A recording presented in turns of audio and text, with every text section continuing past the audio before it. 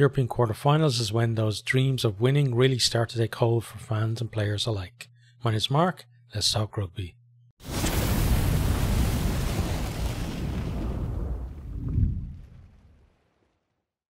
The draw for the quarterfinals of the Champions Cup almost feels like the World Cup of last year revisited, where we've got most of the favoured teams drawn against each other, but it does mean that we're going to have, at least newer teams into the semi-finals this year, so it means it's going to shake things up a little bit. We're going to go down through each of the fixtures and talk just a little bit about them, not too much, and then we'll also actually just quickly cover the Challenge Cup as well, because that's at the quarterfinal stages too. So we're going to start with Union Bordeaux versus Harlequins. So Bordeaux, really a huge surprise package this year.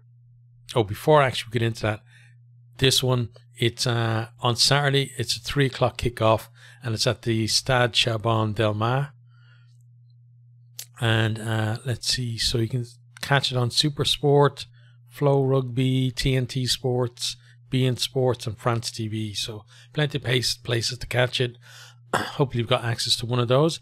So it's Bordeaux versus Harlequins. So Bordeaux, a real surprise package this year. You look at the talent in the team, and there's no surprise in that.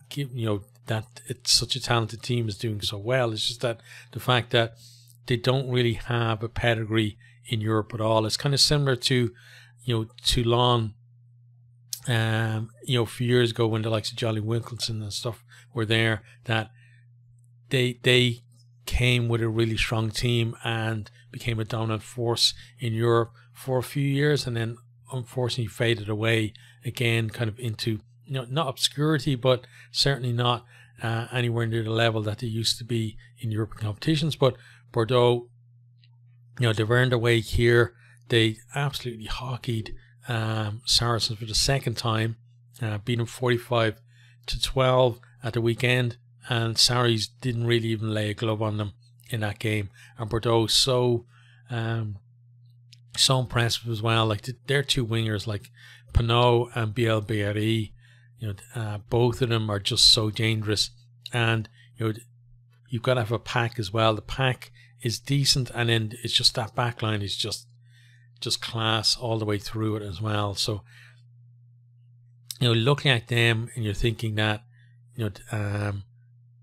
got to be the favourites for this game, right? Up against Quins, who won their first knockout game last time out against who they beat Glasgow, right? Let me just double check that. They beat Glasgow on the Friday night, 28-24, and like Glasgow, another team that haven't really delivered in this competition. So it's a nice kind of, again, a mirror of the World Cup, really. Like a lot of teams who weren't all that fancied coming into it, but they're getting to play each other. It means that one of them is going to progress. So Quins playing a Glasgow team who really haven't delivered at this level, and they just about get through, and then they're going up against Bordeaux, who's a team that's just been knocking European favourites over for fun on their way to this stage. Again, not maybe all that fancied in terms of a possibility of winning, but I think whichever team it is that wins this quarterfinal, once you get into the semi-final, you have to take the team seriously. Then you can't just be thinking, okay, well, that's going to be an easy game for whoever plays them, because it very rarely turns out that way. So Bordeaux, they did really well in the pool stages, had pretty easy round of 16 against Saracens, and then they're taking on a Quins team who definitely will be second favourites in this game. But I think what Quins have is just that ability to have a go, really, that a lot of other teams maybe don't have. That they're not afraid of conceding tries because they have that belief that they can score 2 or 3 tries in, if they get the chance, in quick succession. So they don't necessarily feel like if they're like 15 or 20 points down that it's all over. They know that they can come up with those plays and get themselves a couple of tries, and suddenly it's a 1-score game again. So I think that's the one thing in Quinn's favour in this game, is that they will have that a belief and the ability as well to back up that belief in terms of being able to score tries in quick succession, which means that Bordeaux, they need to handle when Quins get a purple patch in the game, which they will. Their defense needs to be there as well. They can't just be all about those backs being amazing on attack as well. But I think if Bordeaux play the way they did against Saracens, I think they're still going to be too strong for Quins, and maybe going to win by maybe more than a score. I think is going to be margin in this one, honestly. But again, teams get to quarterfinals, you can't automatically write them off either. We can have a good feeling about it, or just looking at the stats and stuff and think, well, this team is obviously better than that team. But years and years of watching rugby tells you that it doesn't always work out that way. And we generally get a surprise result in a quarterfinal as well. So maybe Quins are going to be that team. But for me, if I have to pick one of them, it's going to be Bordeaux to go into a semi-final, where I think that they're going to be serious contenders then. And people are going to have to start looking at them not just as this team that have done well to get to a semi-final, but contenders for the title, because once you're into the semi-final, you're just one win away from that final where good performance and you lift the trophy, right? On to the second quarterfinal then, and this is a repeat of the final of the last 2 years. So it's Leinster versus Stade La Rochelle, and it's on Saturday, 13th of April. Kickoff is 5:30. It's at the Aviva Stadium in Dublin. It's on RTE, beIN Sports, TNT Sports, Super Sport, and Flow Rugby. So just got the 2 titans of this competition for the last 2 years. La Rochelle, 2 times champions. Leinster, 2 times runners up in the last couple of years. Only been, the slimmest of margins between them over that. Leinster obviously got a measure of revenge by winning the pool game in La Rochelle this year, but this is the one they want to win. And I think La Rochelle are the same. They wouldn't mind having lost that game against Leinster in the pool if they then come on and beat them again here. So looking at their quarterfinals, we had first of all the Stormers versus La Rochelle. La Rochelle 13 points to 0 down. Stormers then getting extra penalties as well in the second half to eke that out a little bit. La Rochelle start to come back, and then they get themselves ahead just at the right time in the game, and then Stormers can't quite come back because it was 22 points to 16, right? Stormers score right at the death. They then have the conversion to win the game, but couldn't win it. And that, you have to give credit to La Rochelle's defense there, because Stormers were, it was pretty obvious Stormers were trying to get in over near the posts, and they couldn't do it. La Rochelle were pushing them back to the point where they decided, well, the crossfield kick is on.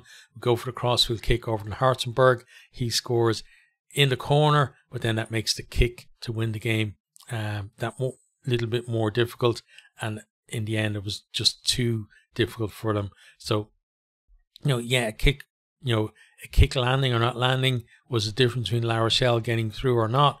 But champions teams, more often than not, that kind of thing goes their way, because I believe that, well, I don't really believe in luck. I believe that teams put themselves in positions to, when you look at in kind of a probability or statistical way that it's more likely for them to come out as the winners. I think that defense from La Rochelle at the end there is kind of a microcosm of that, where they made it, they made it so that Stormers, had to try and force that kick rather than potentially conceding under the post, where Stormers just pop it over and it's done, right? So it's little things like that in games, and also the fact that they were able to claw their way back into the game, like a lot of other teams against the Stormers.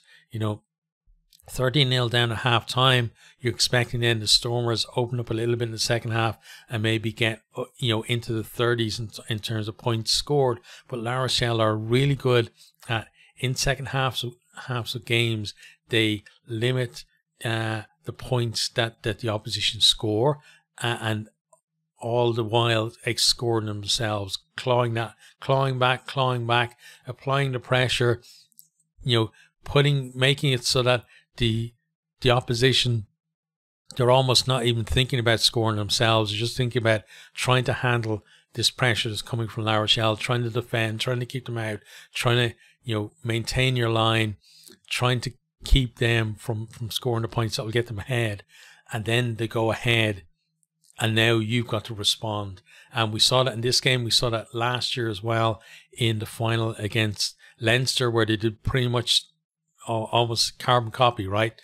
Leinster get a perfect start. La Rochelle dig in. They start working back, denying Leinster those scores that we see Leinster normally getting to kill off games, keeping the score low.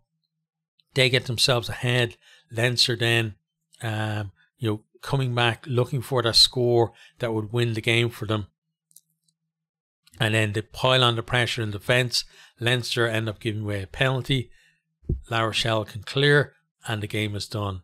And those things don't happen by accident. It's the mindset, it's the preparation, it's the belief, the will to win, etc. Right, all of that. The skill of the players, the coaches, the whole organization really,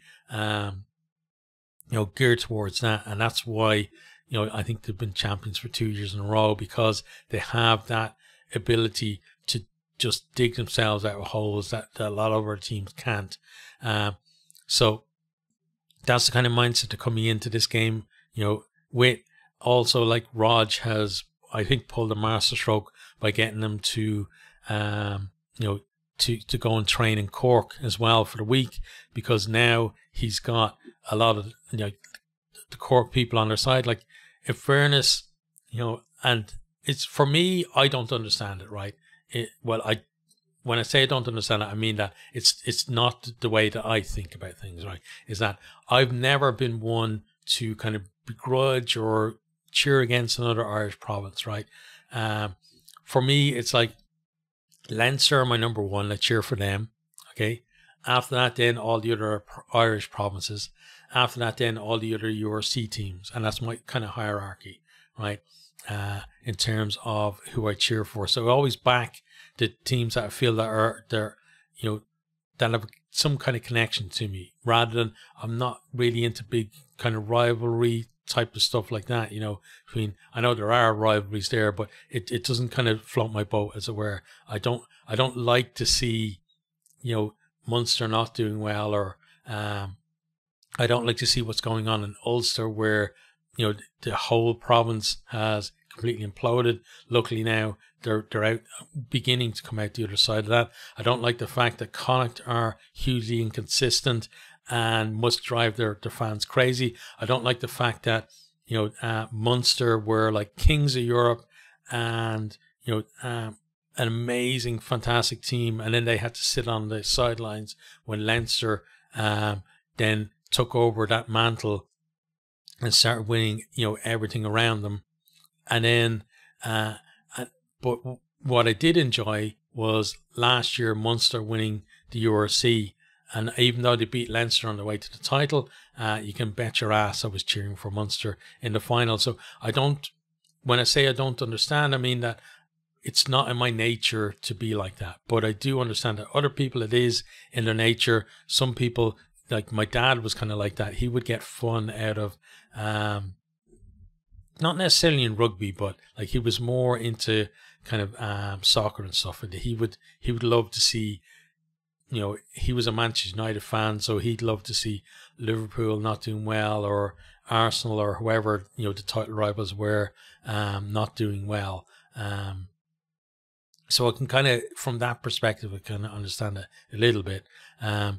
But I think Rog has still pulled off a masterstroke by going down to Cork, knowing that there are people like that who would want to cheer against Leinster anyway, and now they've got almost an excuse, right, to say, well, Rog is here, he's a Cork man, and we've got, you know, we've got now the La Rochelle team here, so we're hosting them, so of course we're going to have to cheer for them. You know, I think it's a masterstroke in that way, just to get that you know, feeling of not being in hostile territory really in the build up to the game, you know, and also somewhere different for those players to be too. So I think in terms of the preparation for his team, I think is going to be excellent for them.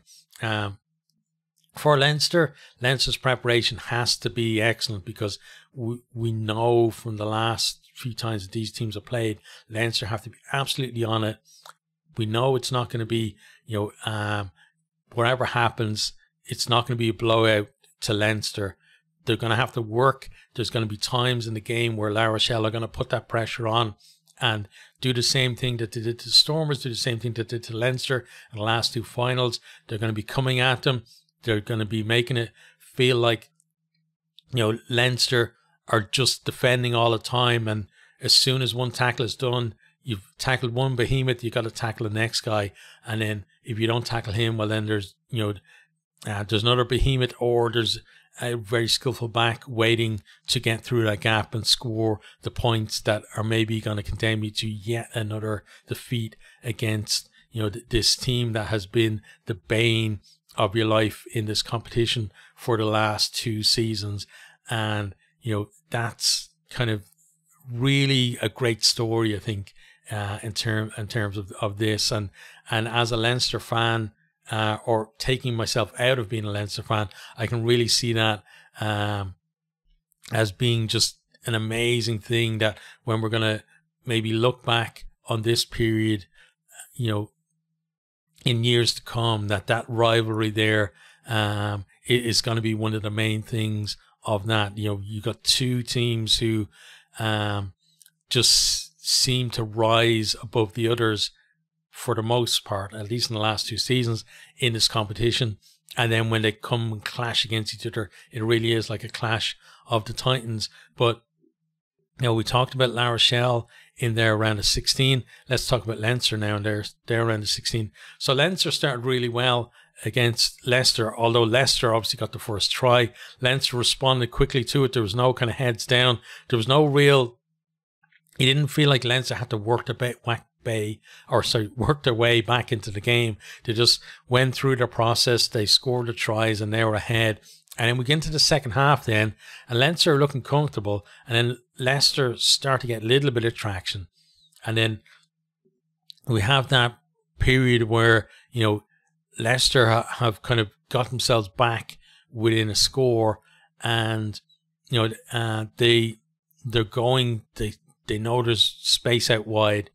They put the ball to the width, but they try and go there too quickly, and then Henshaw reads it, he intercepts, and he goes down the other end and scores, and that's pretty much the tie over. And that's how close it came for this turning into a nail biter, I think, for the rest of the game. And then Leinster then, you know, went on from there and added some more scores, and, you know, made it look a lot more comfortable than it was for periods. So, and something to think about here as well is, like, you know, Leicester did the kind of things that if you're going to beat Leinster, you have to do, but you can't just do it for, you know, a purple patch in the game. So things like attack them at source, really, in terms of their attack. So you have to, like, pick your times to attack in the ruck, because we know that Leinster like to keep players, when they have the ball, they like to keep players in that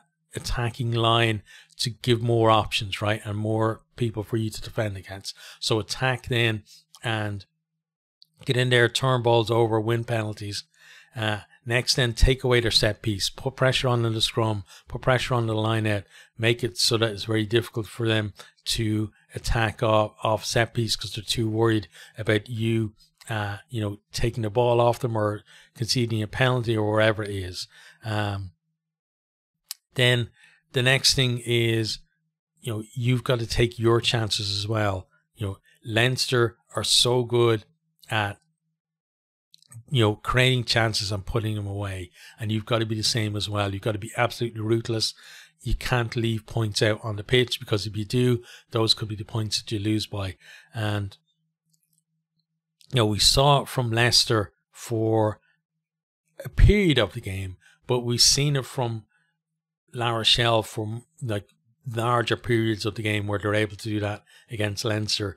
And for Leinster, the thing now is that they know it's happened to them a couple of times against La Rochelle. It happened to them a little bit in this game too. What they need is, what I feel at least, is the ability to on the field to change things so that it doesn't have to come from the coaches, where,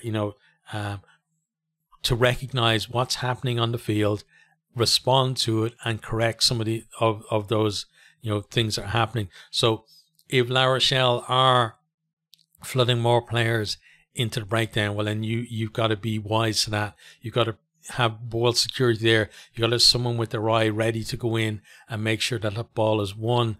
And then, if you're scrum, having trouble in the scrum, then your players have to be able to listen to what the referee is saying about what's happening, not argue with him in terms of, because every prop always, as far as I can see, always feels like they're doing nothing wrong and it's the other guy's fault, right?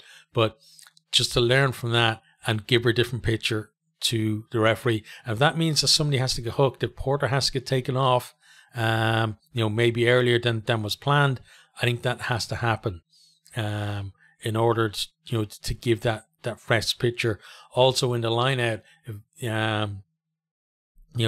it feels like they're disrupting the line out too much, then you got to find a new way of doing it, whether that's going for easier ball at the front, or having a little bit more variation in there, so it's harder for them to kind of work out what the call is going to be, etc. Whatever it is, the players need to figure out, right? And the players are good enough to do it. It's just that they need to.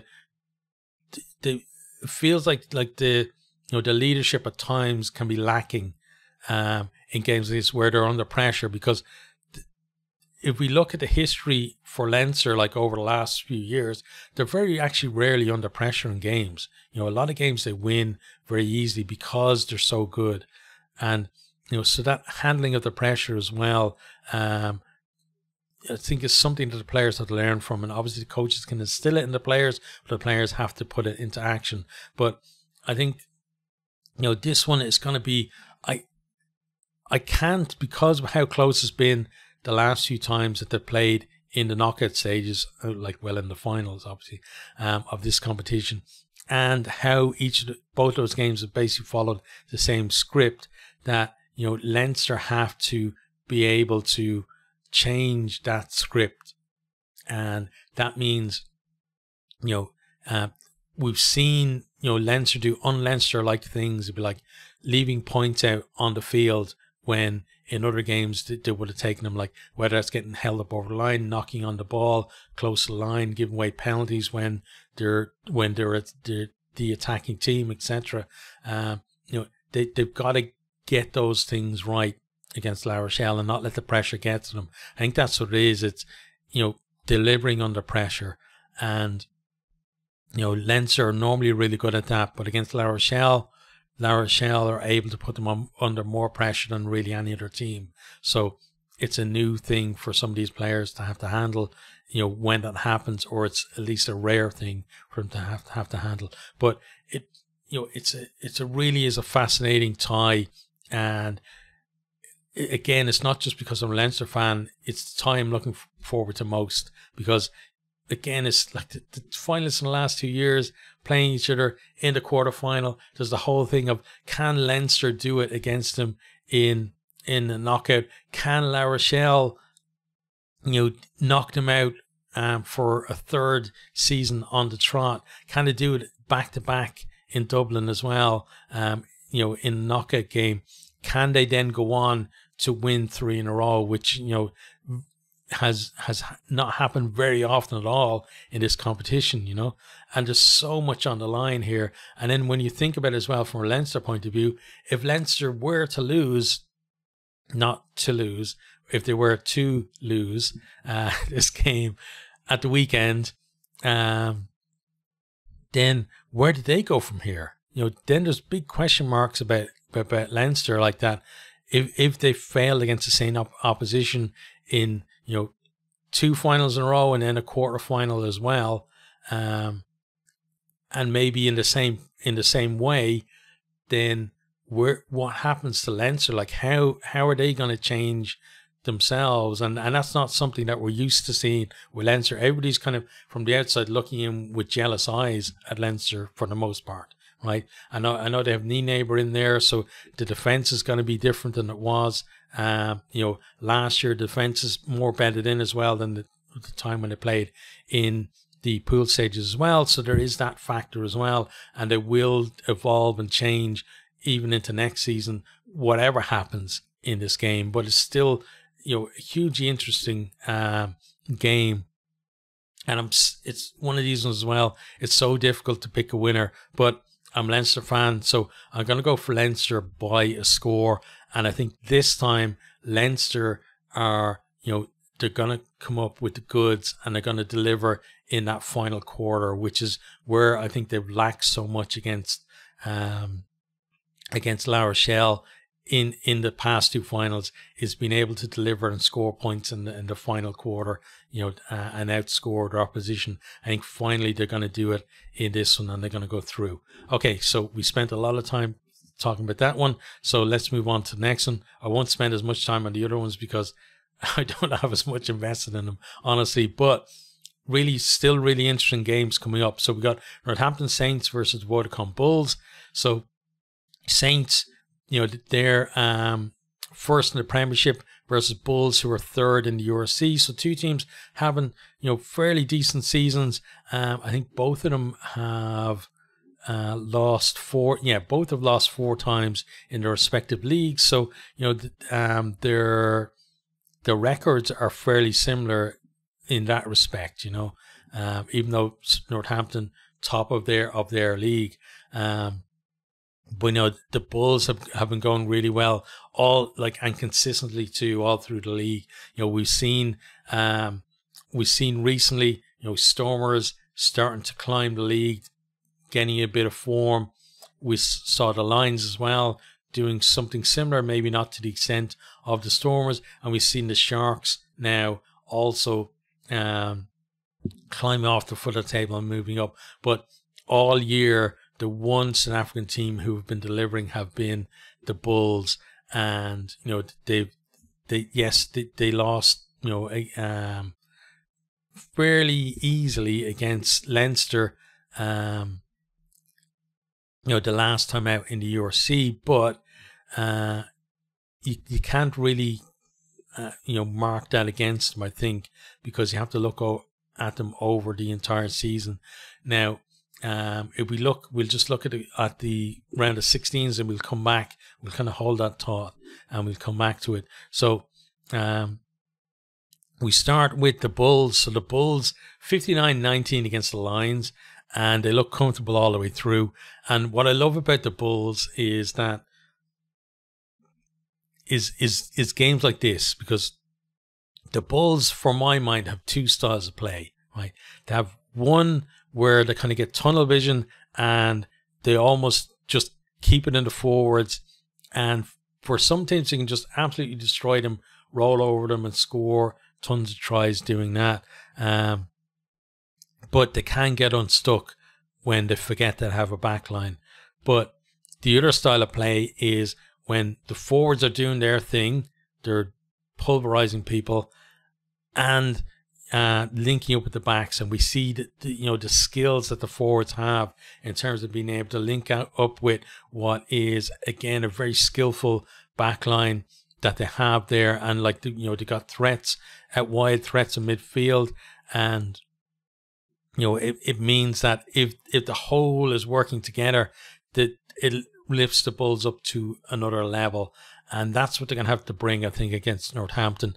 If they just do the whole thing of keeping it, because I've seen them lots of times where they're camped on an opposition line and the forwards have it in their mind that they're going to drive over and they're going to score, and at the same time you're looking at it on the TV and you can see like they're maybe in the right hand corner, like camped on the line, and over in the left hand corner you've got pretty much their entire back line not being marked because the opposition are piling everybody in to try and keep them from driving over.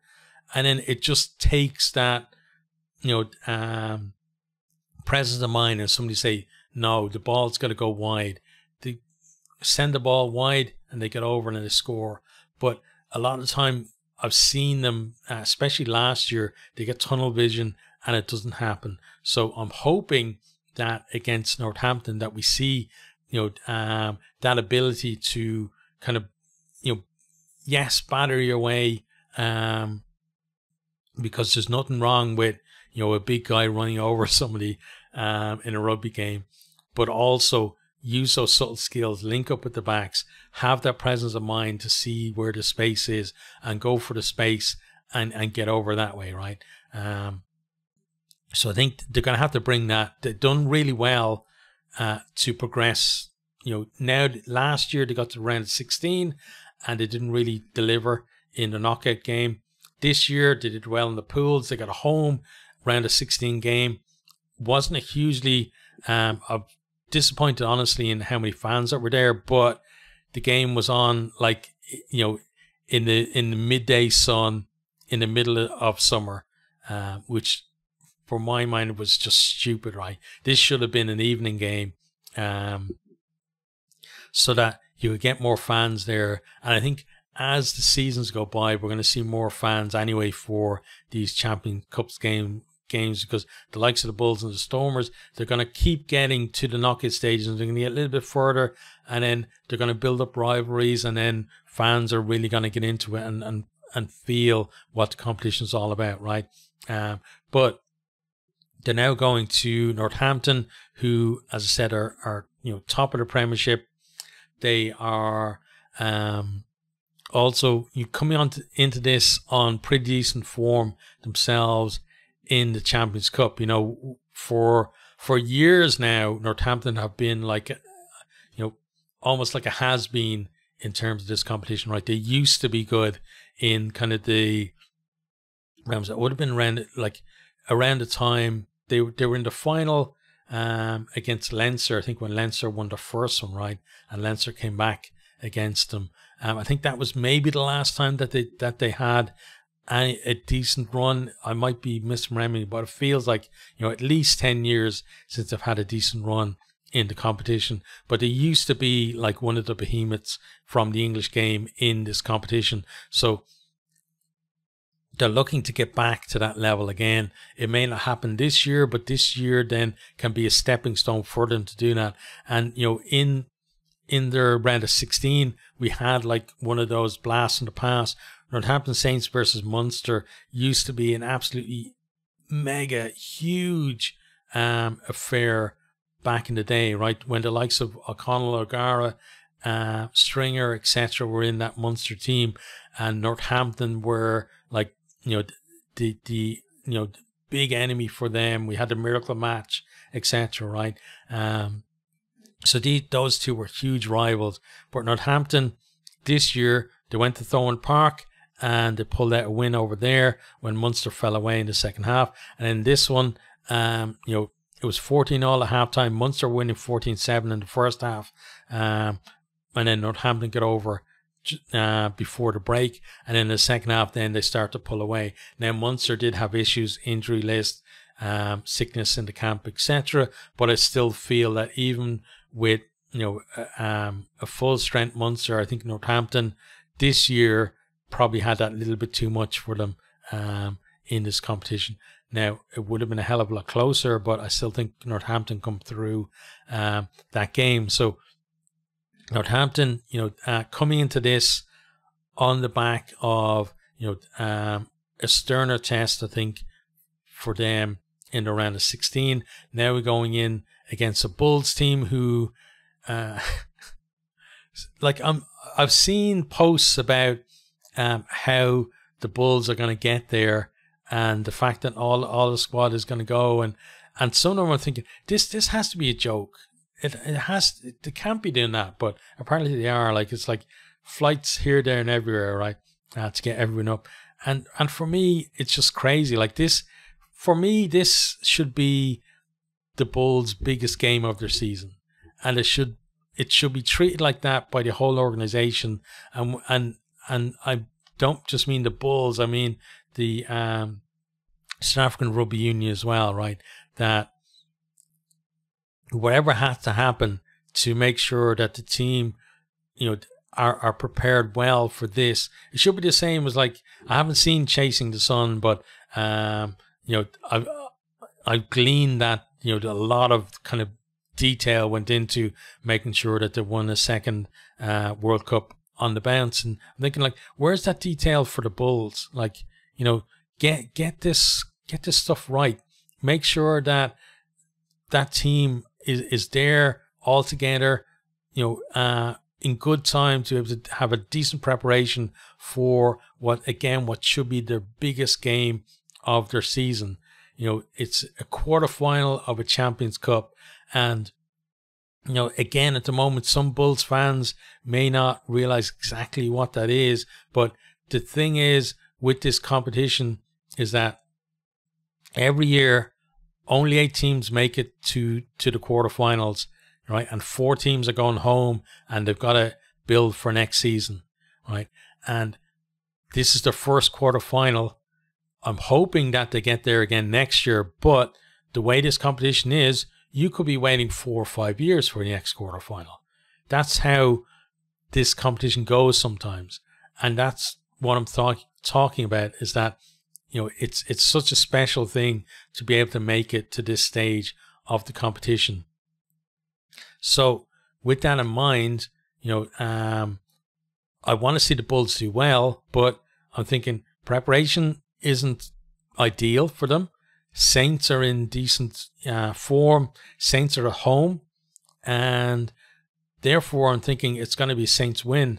I'm going to be cheering the hell out of it, like for the Bulls, and I hope I'm absolutely wrong, but I think Northampton win this one, and maybe we're going to see like the Saints kind of pull away towards the end as maybe the Bulls fall off in the second half. But I'm hoping it's going to be an epic one, and that the Bulls actually come through and get a famous win, because it would do, I think it would do huge for the Bulls, huge for the Champions Cup in South Africa as well, and then just huge for the Champions Cup too, to have a new team coming in there and, bringing their brand of rugby and bringing their fandom into what is kind of what I feel is like a great tradition and a great family in terms of this competition. But honestly, I think Saints are going to win it, but it could be close in the end, but I think Saints are just going to have enough. Okay, so the final one then we're going to talk about for this competition at least is Toulouse versus Exeter. So again, 2 finalists from last year. And again, that's what I was talking about, how it's a little bit skewed in terms of how the quarterfinals were drawn. So these are the 2 losing semi-finals for last year. So one of them is going to return to the semi-final again. Last year, Exeter were like, it felt like every round Exeter were written off, right? It was Montpellier first, I think, and then Exeter almost lost. They scored right to death to send it to into extra time, and then in extra time, then they were losing, and then they score right at the death again to actually win the thing, and then all the way through up to that semi-final, they were hanging on in there, and some really good performances from them as well. And then they got to that semi-final, and La Rochelle were just a little bit too good for them, and it meant that what was working for them against other teams, just La Rochelle had an answer to it. And that's the thing with La Rochelle. For most teams, they've got an answer for them, other than actually Toulouse. Toulouse are kind of their kryptonite. But Exeter, I think, did really well to get there. And then this year, we knew last year it was billed as kind of a last hurrah, right, for that squad, because it was all going to be rebuilt. And everybody thought, well, they're rebuilding, so they're not even going to get out of the pool stages. And here they are in a quarterfinal. So, you got to give kudos to them. And then Toulouse are just like a class team that can almost, on autopilot glide to at least this stage in the competition. And then they start going up through the gears. And, especially, I think, in a game like this, you could see Toulouse really hitting a height. But after that, it's about when they go against, it's one of those weird ones, right? If they end up against Leinster, then can they produce against Leinster? But let's talk about their quarterfinals first. So, they're round of 16, not the quarterfinals. So the Toulouse first, 31-7 against Racing. It was pretty easy for Toulouse. Like Racing, I felt were actually lucky to get 7 in the end, but Toulouse, it's just class in the forwards and backs as well, and at times they make rugby look easy, and like they got Dupont in there as well, but they don't even need him. Although you're not going to say no, obviously, but I feel like they're just class throughout their team, right? And Racing are just not up to that level in this competition, and again, Racing, they brought in Lancaster, they're going to bring in Owen Farrell next year, etc., to try and get them up to that level. But Toulouse are similar to Leinster, or they're even I would say, obviously a step above Leinster in that they're able to produce squads year on year on year on year that get to quarterfinals, get to semifinals, get to finals, win the competition 5 times. That it's almost in terms of just the whole rugby club, it feels effortless, but it's because of the effort that goes on at the rugby club that makes it look effortless, if that makes any sense. And similar to Leinster in that, the system that Leinster have gives them the squad of players to choose from. That means that they're going to have a good shout, right, at things. And then obviously coaches, etc., playing style adds to all of that as well. But yeah, Toulouse fairly comfortable in that round of 16 win against Racing. And then Exeter, they were playing against Bath, so I thought Bath would probably beat them because Bath are in decent enough form. And then if you think of league form, so you got Toulouse are second in the top 14, and then Exeter are in 6th place in the Premiership, but and Bath were second. So I was thinking, Bath will probably just have too much for Exeter in that. But no, Exeter, they did really well in terms of making sure that they were the ones that were ahead coming into that final stretch in the game. And maybe it's even though it's a new squad of players for the most part, maybe just even having that knowing that they were in the semi-final last year, whereas Bath, it's been a long time since Bath have gone anywhere really in the Champions Cup. we're talking old Heineken Cup, the last time that Bath really performed.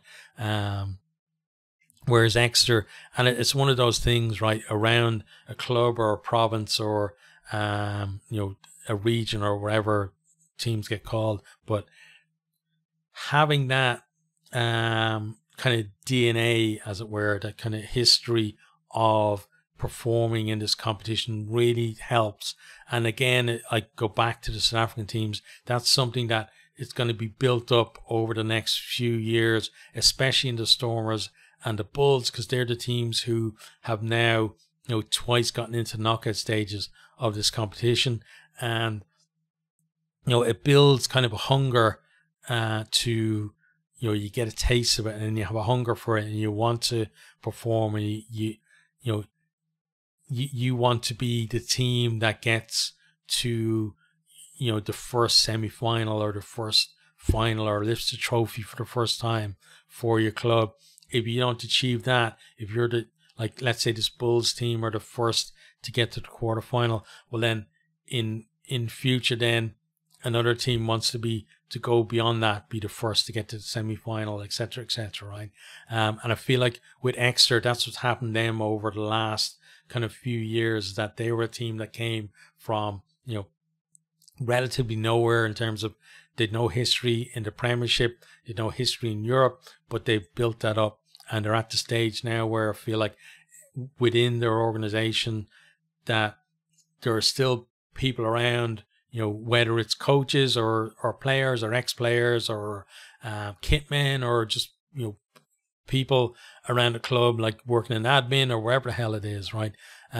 Who have that kind of knowledge, who've been there and done that in terms of, winning this competition, etc. And it really does, I think, help with a team. But then you look at their opposition, and you look at Toulouse, and they're the ones who are the masters of that, right? They're 5 times champions, more than anyone else. And they just always seem to deliver in this competition. And because of that, I think if you split these two up into other quarterfinals, maybe they meet again in the semi-final, right? But given that this is the matchup for this quarterfinal, I got to say it's going to be Toulouse. I think Exeter will maybe get closer than most people think, especially coming into that kind of final 10 or 15 minutes of the game. But Toulouse just have, they have so many ways of beating a team, right? They've got the power to beat you up front.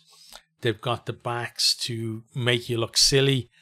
They've got that transition on turnover ball to just absolutely turn a game on its head as well.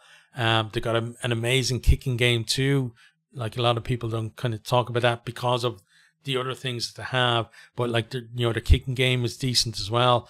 And yeah, I think they just got too many strings to their bows, or strings to their bow, as it were, for this Exeter team, and therefore I'm going for Toulouse win in that one. Okay, so that is the Champions Cup. We're going to have just a much briefer look at the quarterfinals of the Challenge Cup. So let me pull those fixtures up now. So quarterfinals, Gloucester versus Ospreys is the first one. It's on Friday. It's at 8 o'clock. It's in Kingsholm. And, Gloucester, the one remaining English team left in this competition, against Ospreys, who have done really well to get this far. And it's one of these ones. It's kind of like the Bulls, where I'm going to be cheering for the URC team, but I'm expecting the Premiership team to win it. So I hope to be pleasantly surprised in that one. I'm backing a Gloucester win, but Ospreys and Ospreys fans, kind of interacting with a few of them on Twitter over the last week, and it's great. It's honestly great to see some Welsh region fans being happy and feeling that, a confidence and having a pep in their step, etc. It's just so great. And again, it just comes to that thing we were talking about earlier, is that, I want everyone, all the URC teams, to be uplifted. I don't want to see teams down the bottom who just get hockeyed all the time and can only beat each other. I want to see competitive Welsh teams in the URC and in the European competition, and this is fantastic to see. I hope Ospreys win, but I think Gloucester, will continue being the lone representative of the English going into that semi-final. Next, then we have Clermont of Erin versus Ulster. So this one is on Saturday, 13th, 12:30 kickoff in the Stade Marcel Michelin. It's on TNT, beIN Sport, France TV, Super Sport, and Flow Rugby. And you're talking about two teams who have seen better days in terms of European competition, if we can put it that way. So Clermont, they had that period where they were almost like every year contenders for the Heineken Cup, right? And they were so desperately wanted to get their hands on that trophy, and it never came to be. And now they've kind of fallen away a bit, and it's sad to see, because I love teams, especially French teams, that take European competition seriously, because it's so refreshing, really, to see a team that just says, listen, we've got the slightest outside chance of qualifying for, out of the pool stages. We're actually going to send our first team away to play. We're not going to do what other French teams might do, send guys who haven't played all season and keep the the big boys home to prepare for next top 14 game. So I love Clermont for that, and I wish that at some stage they do lift. They get more silverware in Europe. They lift this trophy, or they lift the Champions Cup at some stage, because they absolutely deserve it, just because of the way that the way they treat it. And I think it would be very, very special for them. Then we also got Ulster, Ulster, the first Irish team to win the Champions Cup back in 1999. And since, since that time, we kind of struggled to really be a force in Europe. They had a couple of times where they went deep into the tournament, losing to Leinster or whoever right along the way, and not able to repeat defeat. And then now, this year, very poor start in the Champions Cup in the pools, and everybody kind of knew that they were out of that. And then they scraped their way then into this competition. And, there's, you just have to talk to anybody who's an Ulster fan, or read any of the articles about what was happening up there this year, and the reasons for why this season at least they dipped a lot, because they're a team who the last few years have been knocking on the door trying to win the URC, and it felt like they were getting closer and closer to closing that gap on the likes of Leinster and the Stormers, etc. Right, but they'd never produce when it came to knockout stages. Then last year they had a huge, massive blip where their form went off a cliff, and then this season, then even worse, right? And it ended up with Dan McFarlane left. The CEO, or I think it's the CEO, right, has left as well. They now got Richie Murphy in there, Ireland under 20s coach, who's coached them to second place in the under 26 Nations this year, won the Grand Slam with them last year as well. He's in there as interim coach, but most people are expecting that he's going to be kind of the long-term coach in there as well. So they've got a little bit of bounce from that, and it got them through, that round of 16 last week, where they did really well to come back. But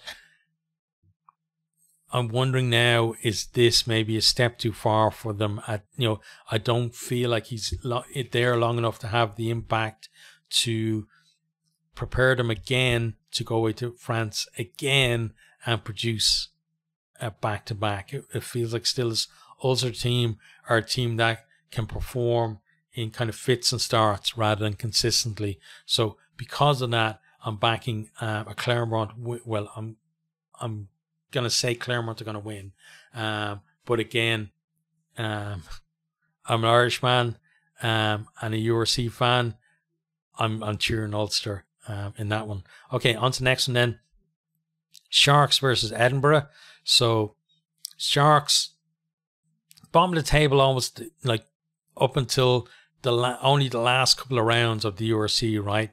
But then their stats are telling you this team is not bad. Like, you know, they're like lineout's going really well. You know, scrum's not bad. Their defense is decent as well. It, you know, it kind of beggar belief why are they not performing, right?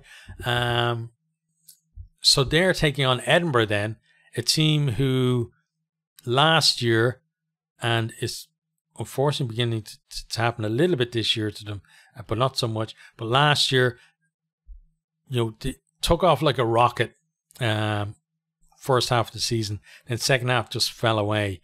Now, at the minute, you know, in the URC, they've dropped down to 9th place now in the URC, and what, two, 3 rounds ago, they were in 4th place, looking like potentially, you know, trying to push their way up into the top 3. So that's how much they've kind of fallen over the last few rounds of the URC. Whereas, as I said, the Sharks, they were rock bottom of the table. They now climbed their way up to 13th. So they've gone past Zebre, Dragons, and Scarlets, you know, in that period, and now they're setting their sights to try and hunt down Cardiff ahead of them. So, you know, two teams who, if you just look at league position, you think it's 9th versus 13th. Edinburgh should have enough to win this. But if you look at recent form, it goes the other way, right? Sharks are on the up. They've been performing well, good performances and good results. Edinburgh, kind of the other way, right? Performances haven't been as good, and the results haven't come for them because of that.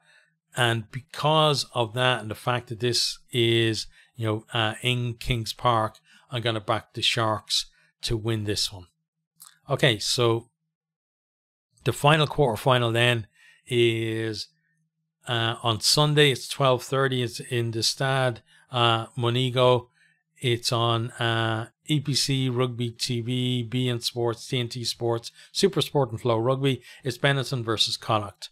So another all URC tie in this one, and it means given this one and the Sharks versus Edinburgh, we're guaranteed, you know, to have 2 URC teams through to the semi-final at least.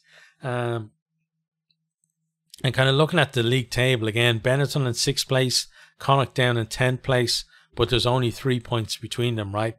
Benetton, though, another team who started this season really well, and they were up there like towards the top of the league. You know, only lost maybe one or 2 games or something. They were kind of at the same level as Leinster, other than they weren't picking up bonus points, right? But up there in the top 2 or 3 for a lot of the season. Then they drop away a bit. They drop outside the playoff places, and now recently they've rediscovered a little bit of form and worked their way back up to 6th place. Connacht have been kind of a yo-yo team.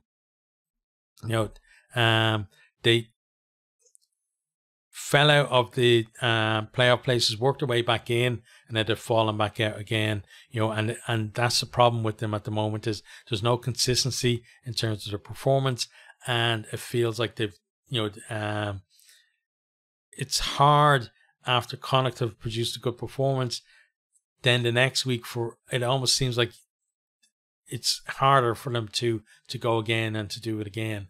And, you know, looking at that crazy round of 16 game against Pau, where it looked like they were dead and buried, and then they just resurrect, you know, come back for the dead, and they get themselves over to win the game. you know, that feels like that's going to be their kind of peak in this competition, and it's going to be, I think, a Benetton winning this one. I think Benetton have been the more consistent team of the two, and I think in this case, I think consistency is going to trump Connacht's kind of unpredictability. That can mean that they're amazing or they're terrible, right? And I'm not just talking about from game to game, I'm talking about within the same game. We've seen it so often this season. But yeah, I think Benetton are going to win, but again, going to be cheering for Connacht.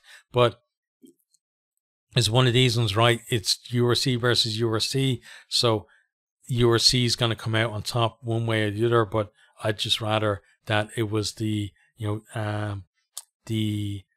Galway green, as it were, of Connacht rather than the green of Benetton that went through. But again, I think another interesting game.